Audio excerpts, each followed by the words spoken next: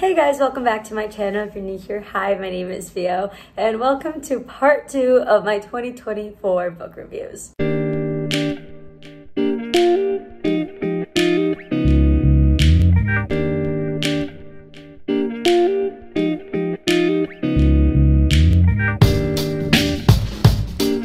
First of all, don't mind the mess. If you're new to these videos, make sure to watch part 1 of the reviews I've given to the books I've read this year, as well as I have a playlist with all of them from 2022, I want to say, till present day. Also, I have a reading account if you want to follow that. It's linked down below on Instagram. I also have a Goodreads. Would love some friends on Goodreads, so you can add me on that as well. How the book reviews videos work is that every 3 to 4 books that I read, I sit down and I review them, I rate them, I give a little summary. I do this until the video gets to be about 24 to 27 minutes, and then the next part begins. My goal this year is to read 50 books. Last year I surpassed my original goal of 30, but then once I changed it to 50, I was 2 books shy of it. So hopefully this year I can make it work. This year, one of my goals as well is to read more self-help, business, and psychology books. So I'm also doing that at the same time as I read my regular books. To start off part 2, I read Fourth Wing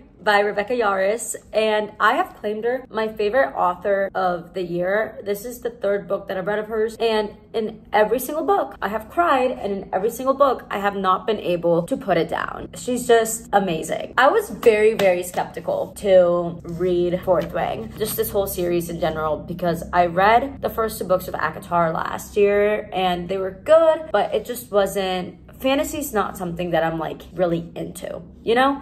So I was kind of skeptical, but I was like, you know, it's my favorite author. My best friends have read it. I'm gonna give it a try. Holy wow. I rated this book a 10 out of 10. Just like I've rated all her other books that I've read this year, a 10 out of 10. I'm trying to see how to describe this book without giving any spoilers. As you can tell, there's dragons involved. The main character, the protagonist, her whole life, she is set to be a scribe. Her mom is one of the sergeants, I believe, and she tells her last minute, like, you're not gonna be a scribe, you're gonna be a dragon rider.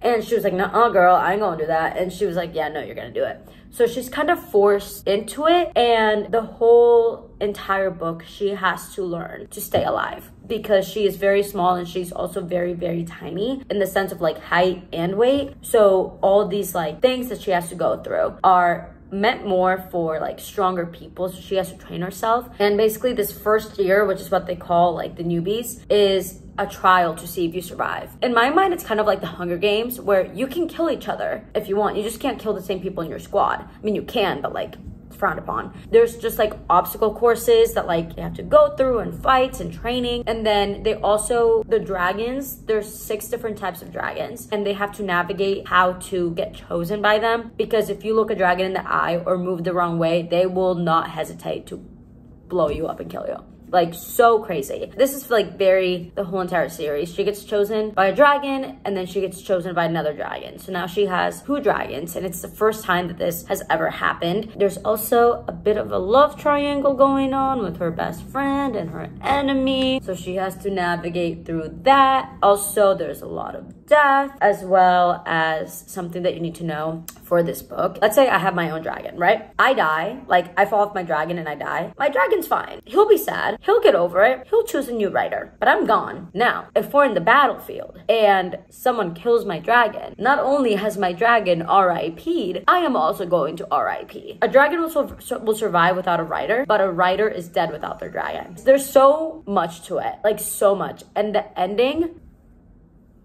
mind blown.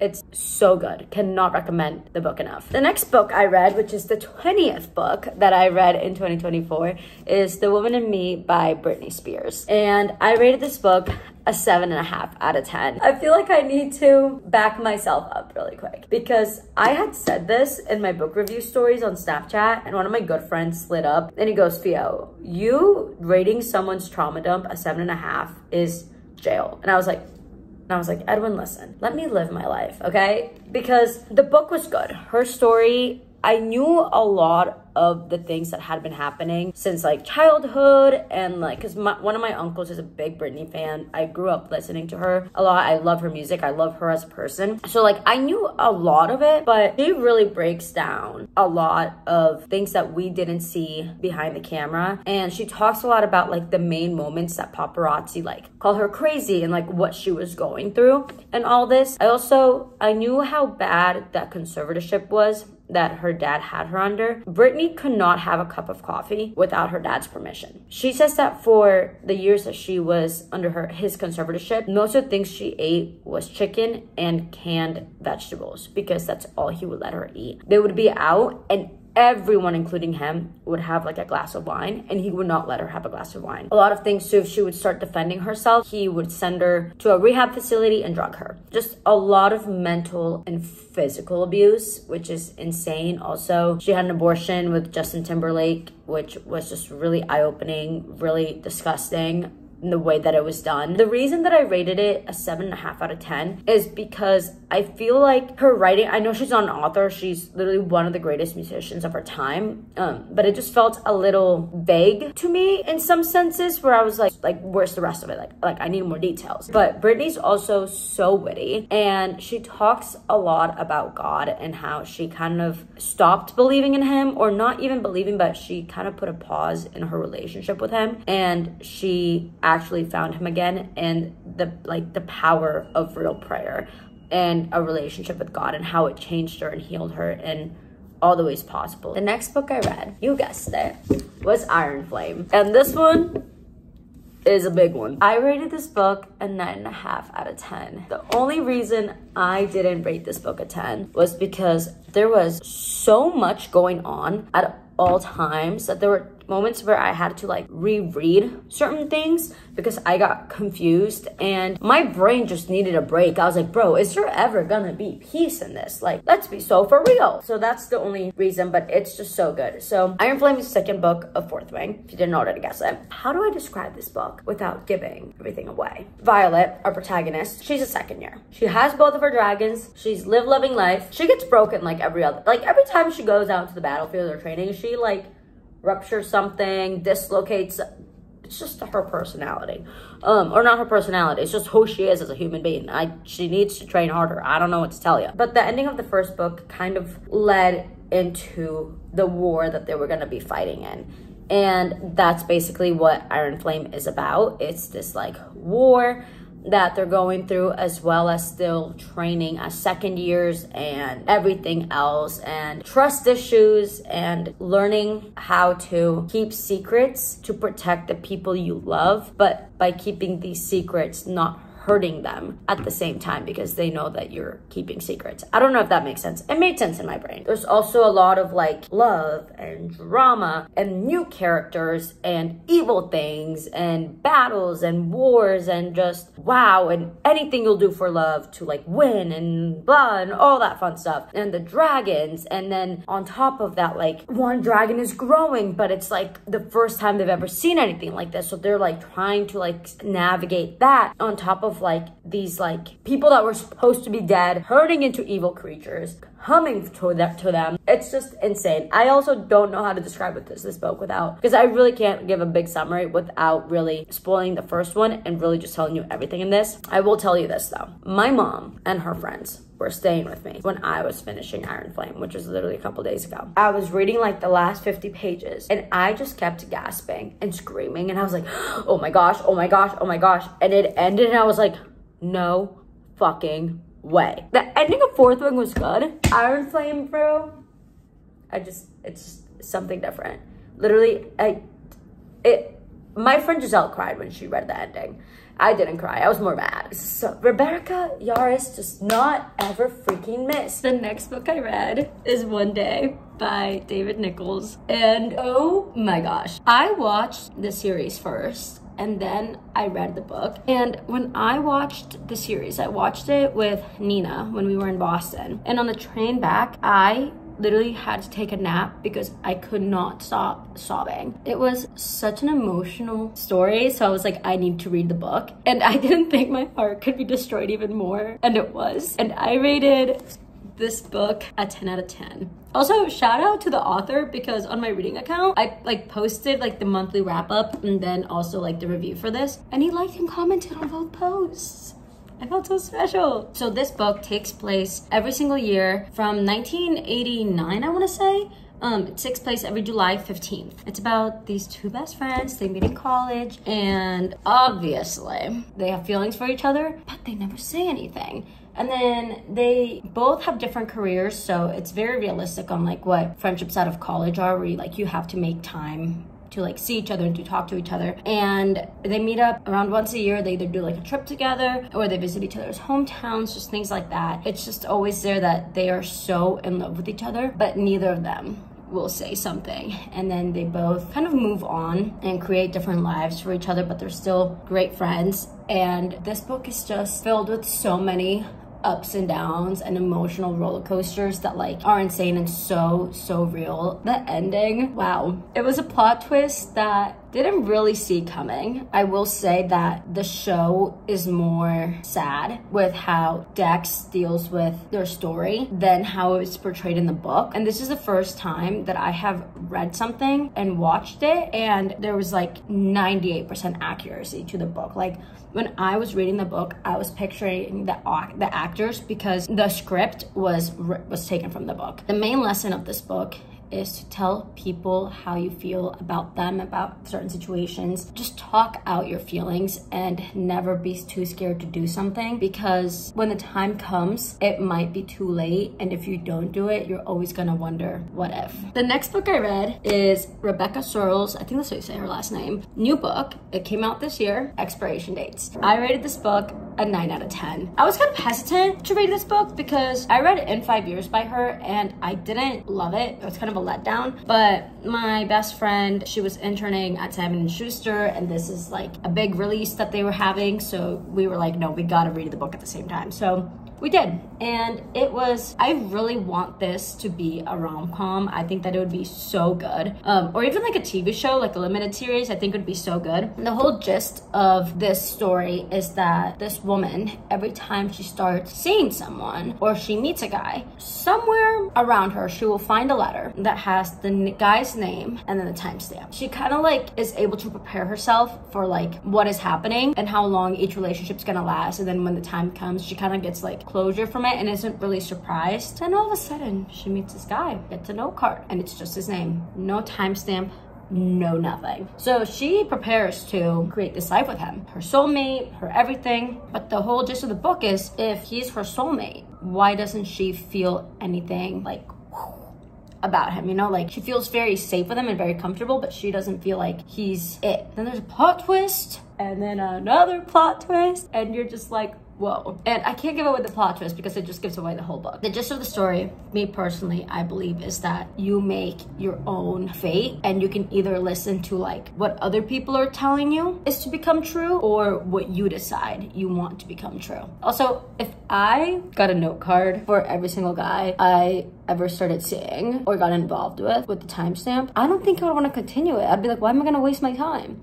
Like, unless it was like for over like for even like a year, why am I gonna waste my time if I know it's not gonna last? But also, I have been with guys that like it literally lasted like 6 months, and I'm like, yeah, no, like I wouldn't take that back. So I don't know. The next book I read is None of This Is True, and this is the first book I've ever read by Lisa Jewell, and oh my gosh, I rated this book a 10 out of 10. And this is my favorite thriller mystery book I have ever read. Tops is Silent Patient. This book is about two women that share a birthday, and they end up like meeting each other at this bar, and they call each other birthday twins. And one of them is married to an alcoholic, but she has her own podcast. And then there's the other one is married to a guy who's 28 years older than her, and she's kind of like envious of her life because she seems to like have it all together. So she comes up to her and she's like, hey, like I would love to be on your podcast and kind of like talk about how I want to reinvent myself and all these different things. It's just so crazy because I don't even know how to like this woman, the podcast girl, she's married to an alcoholic, has 2 beautiful kids. Crazy girl, who I call crazy,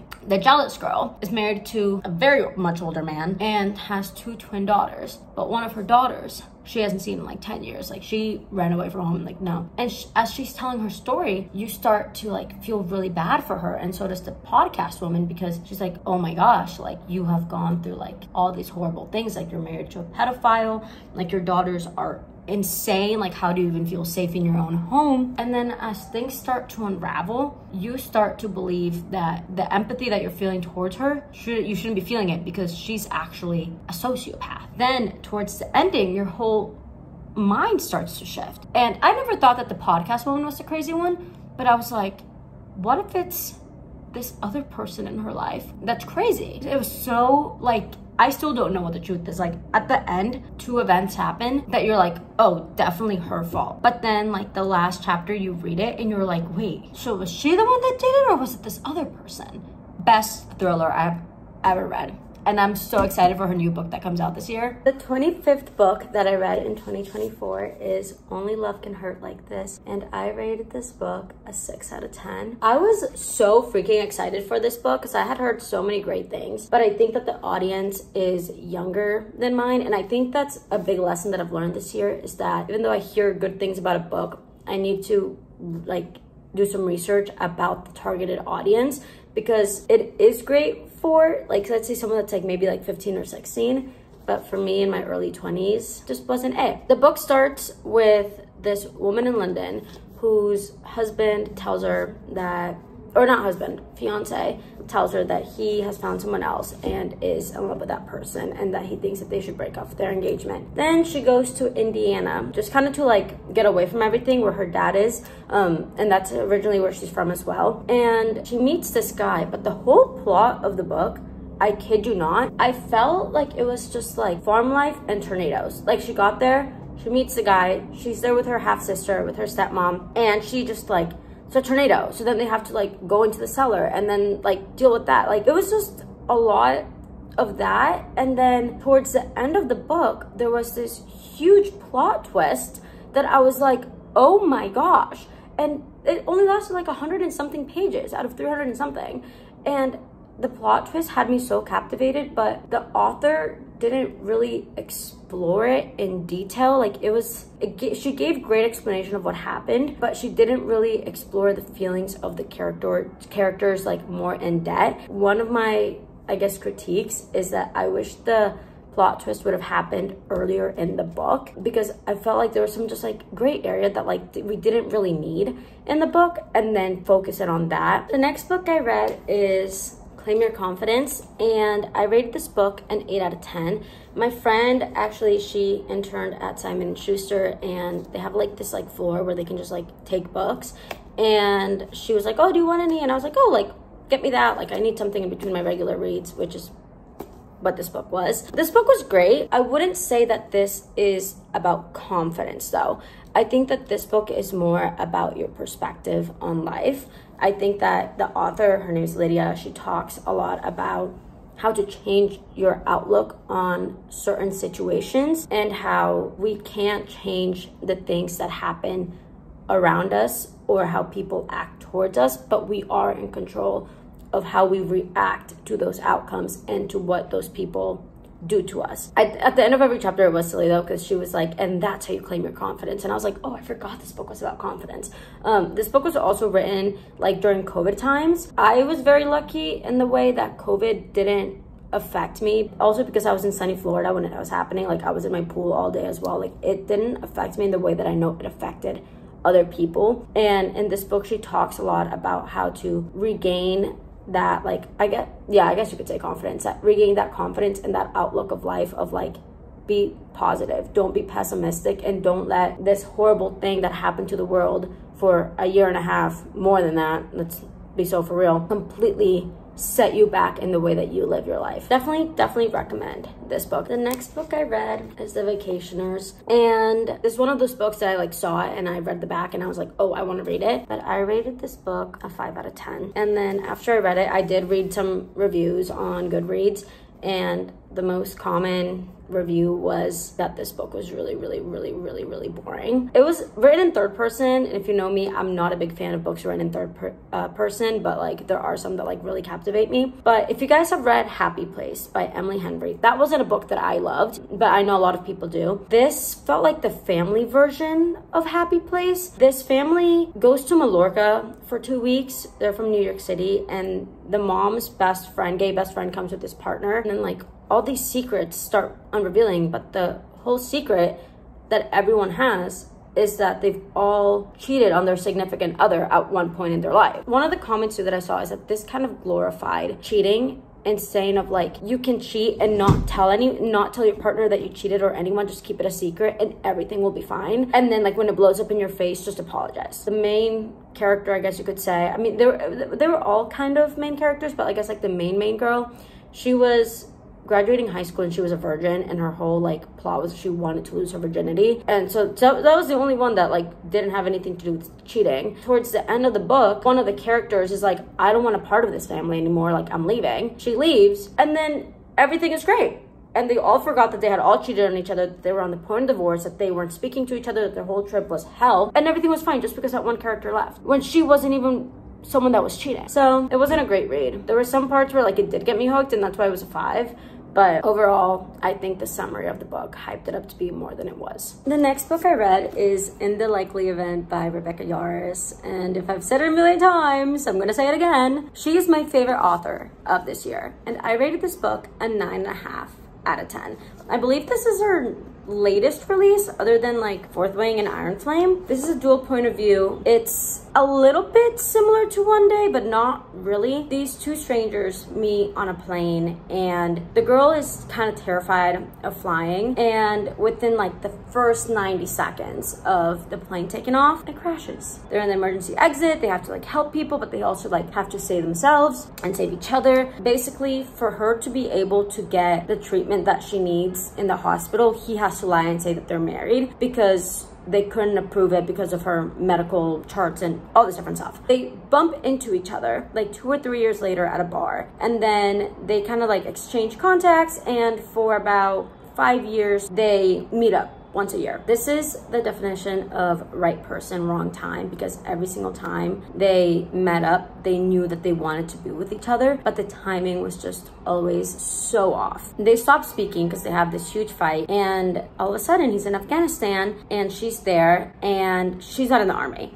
but he is assigned to her to keep her safe because she works in the political world. And the reason that she's there is because her sister was in Afghanistan doing some work, but it became really dangerous, and she needed to go find her and make sure that she wasn't dead. Basically, the whole book is past and present as well, just what they've like had gone through and where they are right now and what they want to do and how to navigate it. Definitely recommend it. I will never not recommend one of her books. They're just so insanely good. The next book I read is 7 Mile Miracle by Stephen Furtick, and I read this every single day for about 5 to 10 minutes when I was doing my time with Jesus. I never know like how to like word that, because like it's not a devotional, like I'm not, you know, but like I'm spending time with God. I rated this book an 8 out of 10, and I think that this book is the perfect book for when your faith is kind of like down in the dumps, because it is about Jesus's last words on the cross. My faith when I was reading this was not down in the dumps. If I would have read this a year ago, it probably would have been a 10 out of 10. Pastor Stephen, if you guys don't know who he is, he talks a lot about how God doesn't see us how other people see us, and that Jesus died for us. It's called 7 Mile Miracle because each mile, I guess you could say, is like a step for you to get closer to God and how to properly keep that relationship, and to know that it's okay if your faith is not always at 100%, and if you lose it. God understands that. Like, he never expected our relationship with him to be, you know, 100% all the time. I really needed that a year ago. Finally,